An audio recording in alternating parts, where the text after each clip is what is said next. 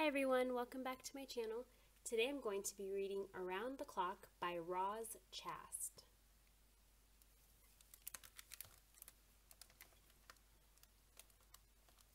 From 12 to 1, Lynn eats bologna with her imaginary friend Tony.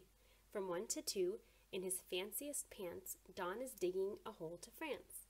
Do you ever wonder what your friends, enemies, brothers, sisters, and children are doing in the hours when you're not there?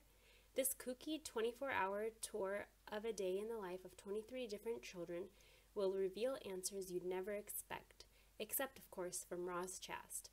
Beloved New Yorker cartoonist Chast is at her finest in this rock around the clock, brimming with her trademark stamp of zany humor.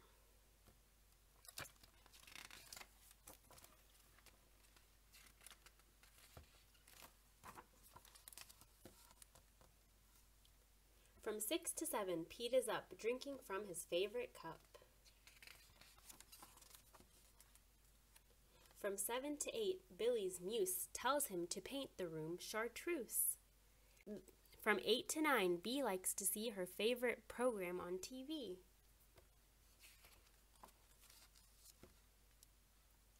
From 9 to 10, Deb has forgotten, are unicorns real or are they nottin'? From 10 to 11, Hazel Jane puts 100 marbles down the drain.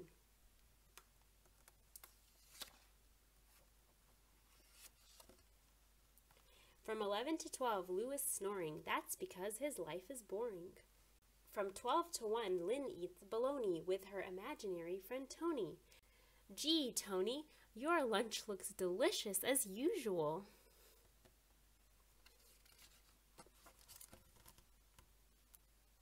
From 1 to 2, in his fanciest pants, Don is digging a hole to France.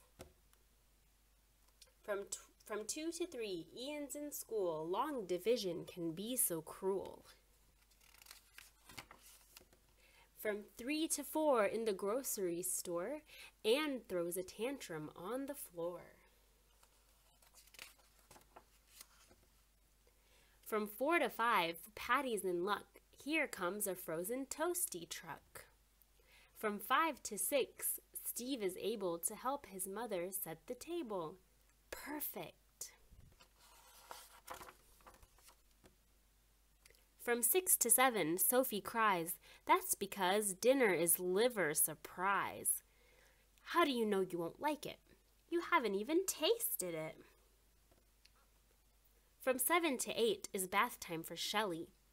If you don't take a bath, you will get very smelly. What is that disgusting smell? A rotten bologna and cheese sandwich?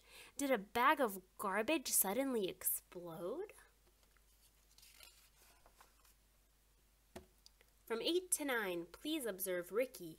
Why does his toothpaste taste so icky? From 9 to 10, Lynn can't understand why someone would knit pajamas by hand. Your great-grandma Clara worked for 2 years on these pajamas and you're going to wear them. End of story. From 10 to 11, it's the worst. Poor little Emma is dying of thirst. Just one more glass, and could you bring one for Foofers? Not too cold. Foofers doesn't like it cold. From 11 to 12, though no one can see him, Dave is planning a sock museum.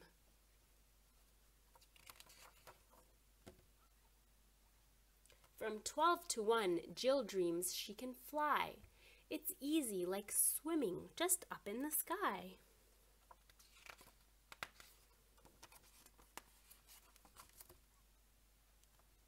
From 1 to 2, small John Paul worries about wires in the wall. From 2 to 3, Andy's awake, having some milk and a morsel of cake. From 3 to 4, Alice becomes L-Man, master of bongo drums. From 4 to 5, you'll see June. In a garden she grows by the light of the moon. From 5 to 6, Pete's dreams are clear. Behold, I am Pete the mighty, king of all the dinosaurs. is not true. You not dinosaur, you not king. You Pete, tiny smallish human. Look how small you fit inside teacup. Ha ha ha, ha teacup. But when he wakes up, they all disappear. The end.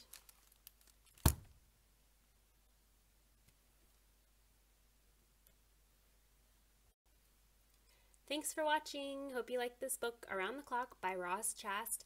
Please don't forget to like and subscribe. See you next time. Bye.